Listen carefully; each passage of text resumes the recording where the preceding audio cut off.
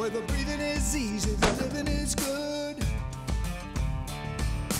Out in the great outdoors. Larry Smith Outdoors is brought to you by Warrior Boats, Vortex,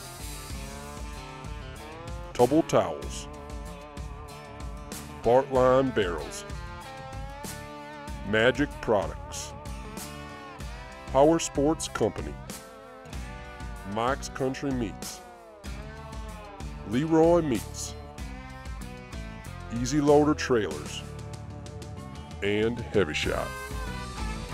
Remember, like I always say, it's a great day to be alive.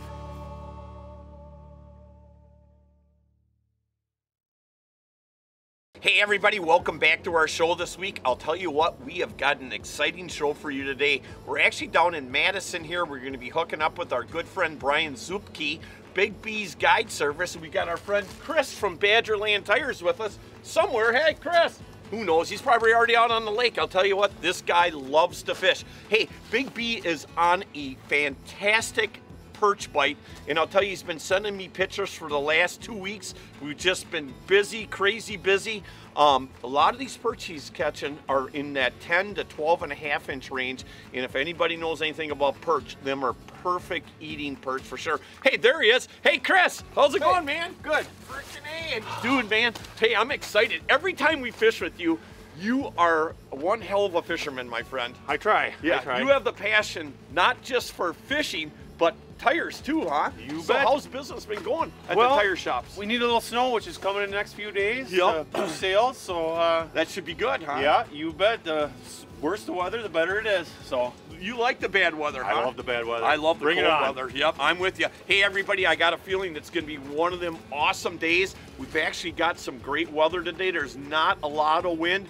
It's about 3 below right now, but perfect fishing conditions and a little bit of sun. And Big B's already out there with a couple clients. He's on some fish, so hold on to your hinds.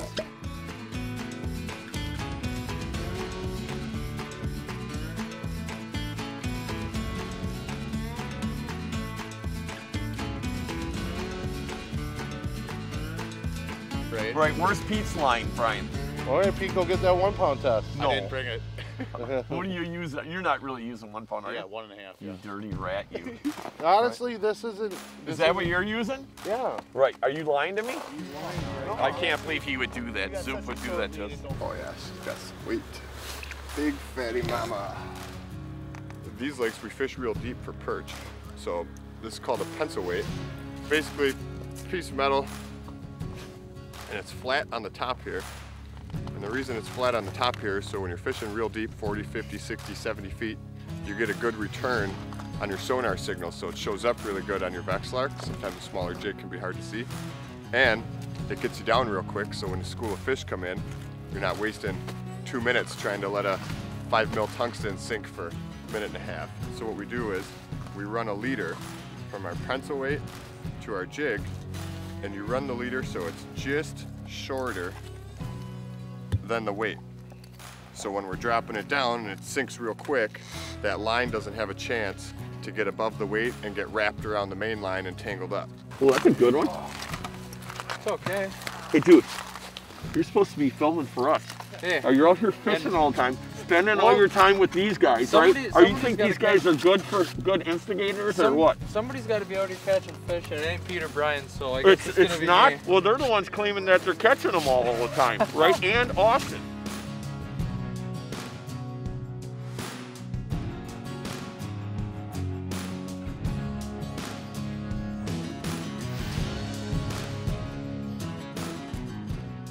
They're coming through about 30, 40 feet off the bottom. They're coming through in schools. Okay. And you'll get a few of them that will come through by themselves. Oh, that's a nice one, too. That's a really nice perch. Okay.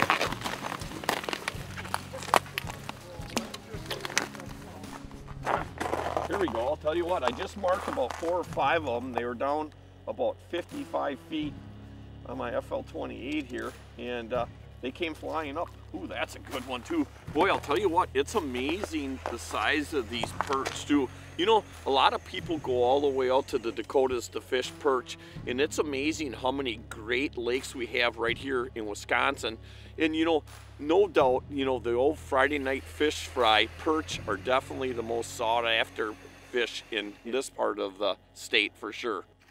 I'm 2 up on you. Pete and Chris always outfish me. Kind of nice once in a while.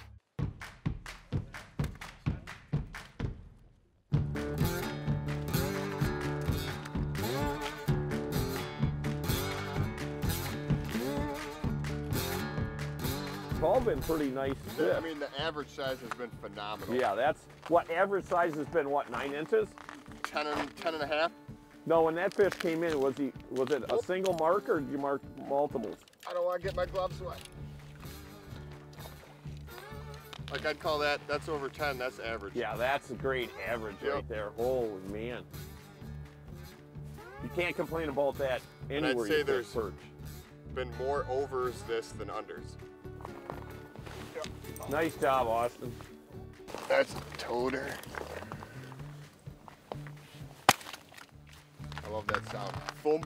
That one was kind of in the middle, about 20 feet off the bottom. Okay. What do you got on for a bait on there, Austin? So I'm using a rocker. Okay.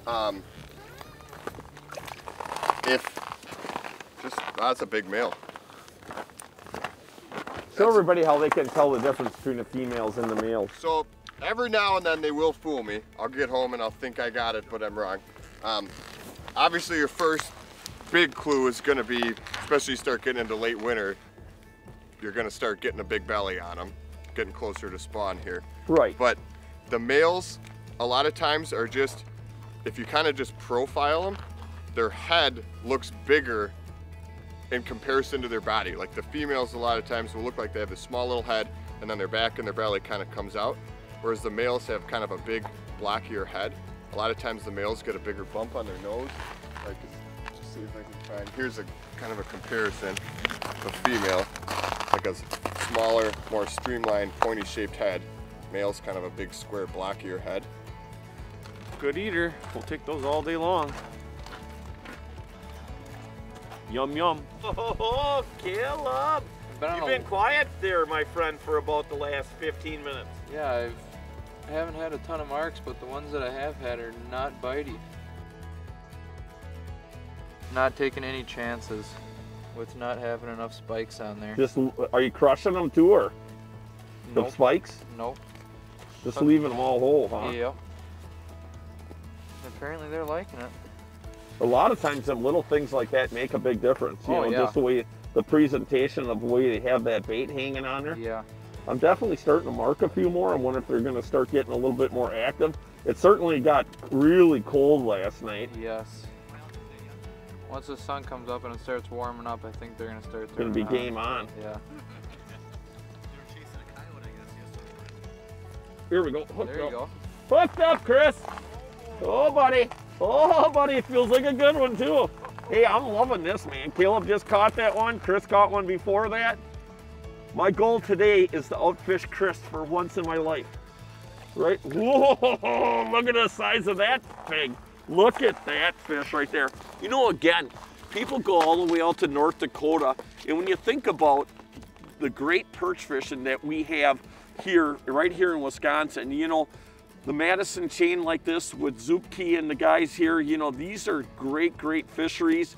And, you know, you look at northern Wisconsin, Lake Winnebago, I mean, our perch populations right now are really looking strong. So, you know, a lot of times people don't have to travel as far nowadays to find really great fishing. And you look at that, that's a, you know, I don't know, Caleb, what we say, 10 and a half, 11 incher right there? And that's a fat, healthy perch right there. Hey, I'll tell you what, you know, like Caleb was saying here, little things make a big difference, and he's really loading up his jig. And what I have, I've got red and white spikes on here. So I had 2 on before, I wasn't getting bit as good. So what I'm gonna do is I'm gonna do the same thing. I'm gonna keep loading them spikes up on there. And I've got 4 on there. And I'm not gonna crush them. Sometimes I will crush them and let that some of that body fluid kind of ooze out on it, and that can make a big difference too. Sometimes even just putting a little bit of scent inside your spike container like this, that can help out too. I mean, just again, it always comes down to little things you do make a big difference in fishing. You know, and a lot of times little things you do can make a big difference in life itself. Stuff in the upper that. Yeah. Oh, Austin, hooked up. Oh, this is a good one. That's a good, I like to hear that. Yeah, last year, Austin, when we were with you on that steelhead trip, I had so much fun. I learned so much. Oh, this is a beast. That's a fatty. Oh, that is a good one. Hey, let's talk, Austin, let's talk a little bit again about the females versus the males. They're really, for the most part, when you get a male, there's more meat on them because of the belly, right? Yeah, so I feel, and this is a big female.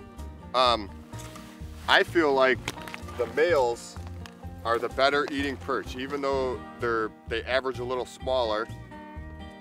But that part I can't promise. That might just be in my brain. But I do, not arguing for the with you, length of the fish, the Hooked males up. have more meat.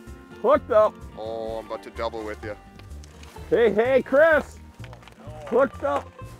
You know, oh, that's a nice female right there. A lot of times I fish Winnebago so much and guide out there, and you're fishing a lot of times, 12, 14, 16 feet of water. So when you can come out to a deep water basin like this and catch these fish out of, 50, 60, 70, 80 feet, that is definitely a thrill. I mean, again, you got a lot more water column to wind these fish up in, and obviously you got to watch your Vexilar a lot closer because of that huge water column that you have, but it's definitely a lot of fun. And you got to realize, like, when you're pulling these perch out of this deep water like this, it doesn't matter if it's 7, 9, 10, 11, 12 inches. For the most part, you got to keep these fish and add them to your limit right there, because you're not going to really be able to release many of these. You don't think, Austin, you can successfully release these fish at all? If you're in an area that's real deep and you're having a problem with a lot of small fish, okay, we pinch the barb on your hook, and then when you set the hook, if you know if it was a small fish, right, especially with these big pencil weights, you can just kind of slam your rod up and down, let that pencil weight rock that jig back and forth, and like 4 out of 5 times you could shake the hook out of it. Pop that fish right off. That's a great tip. If we caught some 7, 8 inchers, I'm definitely gonna keep them fish for sure. And I'll bet you 20 bucks when you fry those fish up, those 7-inch perch fillets are the first ones everyone's gonna grab off the plate. Hey everybody, this year we've been doing a little series on pimped out vehicles for ice fishing. And boy, today we have definitely got some pimped out Argos. It's pretty cool how these guys built their own, basically, boxes on these Argos, to enclose them, obviously to put all their gear in to protect it and to protect themselves and keep them warm. And you look at like this Argo here, of course it's got tracks on it. You have got your Wentz in the front. You have got your auger mount right here, and of course a light bar. I'll tell you, there was definitely some fabricating that went on to build this enclosure on this Argo. Very, very cool. In the inside, you look inside here, you got their own shock system right here, so you can crawl in and out of it easily. You got rod holders built in right here. Got the GPS up front, and a heat system and a fan to keep the windshield from fogging up. Very cool. That is the cool part about ice fishing, is because whatever kind of vehicle it is, you're always looking at customizing it. And the reason is because you want to make it easier to obviously get out here to keep your gear safe and keep yourself safe. But very cool to see this pimped out Argo.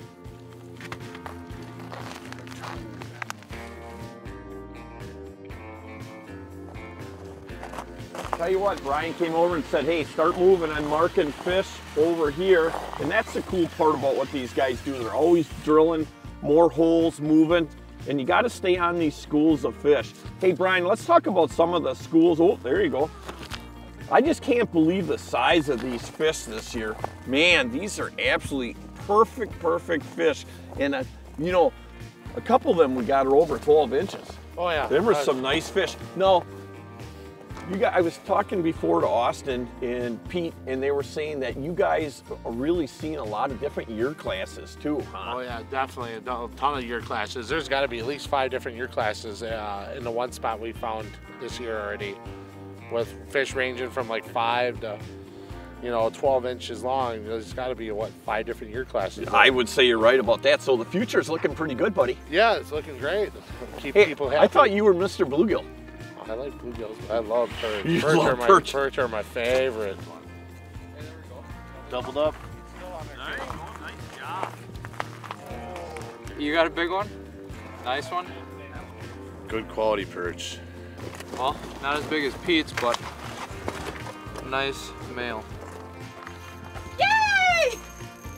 First one of the day? First one ever. Oh, that's First exciting. one ever. Congratulations. Thank you.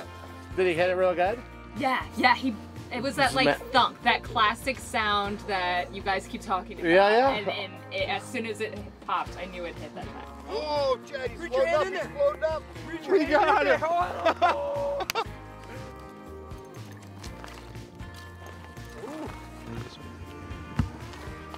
Yo, palm rod. I want to see. He's right on you.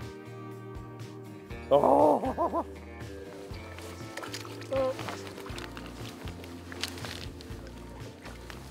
Typically you get them competing like that, you're gonna want them to go just a nice average.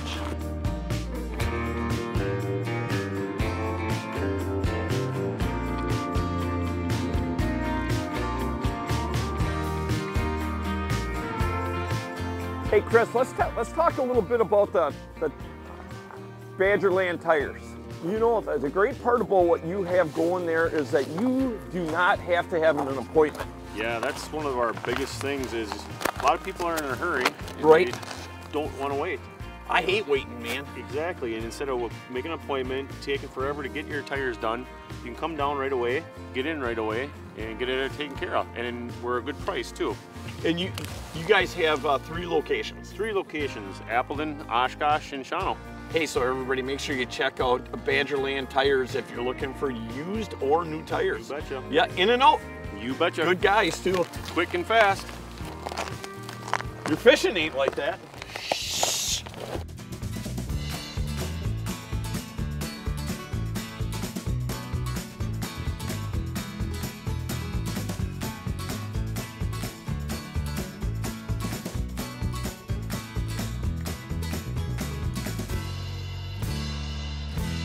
Yeah, so Tom, I wouldn't lie to you, man. Yeah, that's a decent one.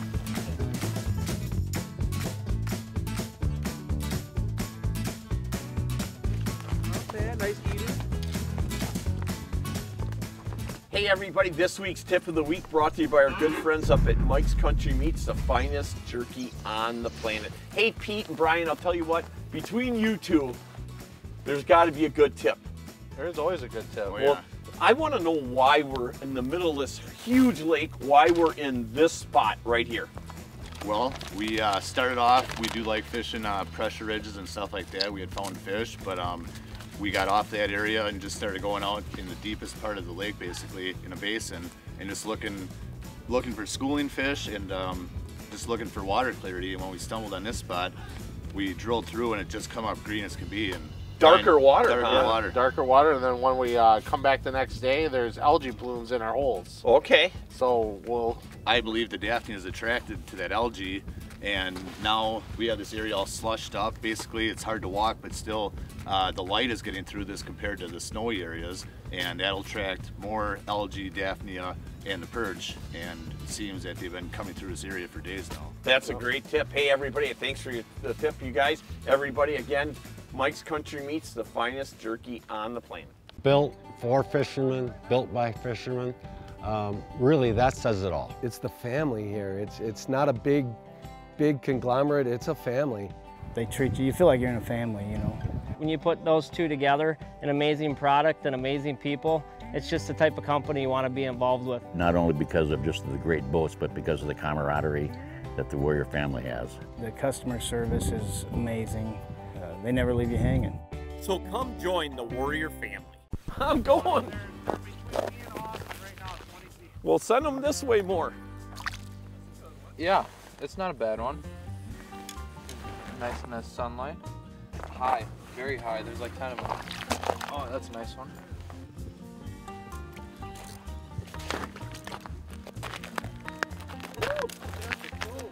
Hey, it's our Leroy lunchtime, and what we've got going here today is we've got the Parmesan garlic brats. And you know the cool part about Leroy's is that they have a place in Horicon and in Fox Lake. They have over 60 different flavors of brats. And I'm telling you, if you're a brat lover or not a brat lover, I'm telling you, it is definitely the place. If you like different flavors of brats, you definitely want to check them out. I'll tell you, my favorite is definitely the Buck and Bite, but I've never had a bad brat there yet. So again, over 60 flavors of brats, so check them out. Leroy Meats in Horicon and in Fox Lake.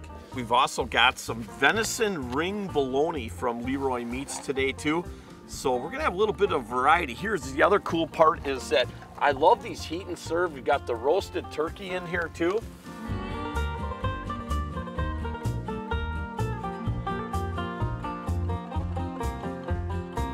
Oh, and we're tripled up. White's on.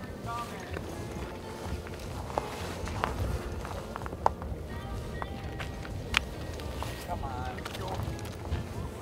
Well, Chris, talk to me. Oh, it's a perch. What kind is this? Oh, mama.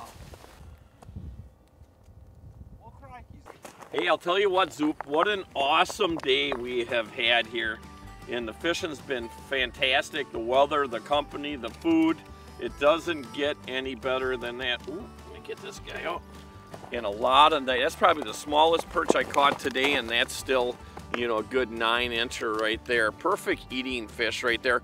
Hey, Brian, come on over here. Let's talk a little bit about, you know, basically you're guiding year-round. And you're guiding, obviously, ice fishing, open water fishing, you know, and come on, kneel on down here, big guy. You're not getting that old on me, are you? No. Dude, I got a couple of years on you, and I can still run across this lake and back on a snowmobile. What's it say? What's your little secret weapon there? Well, I went with the tungsten on there. So I went a little bit differently. Hey, so let's tell everybody a little bit more about what you do as far as your guiding.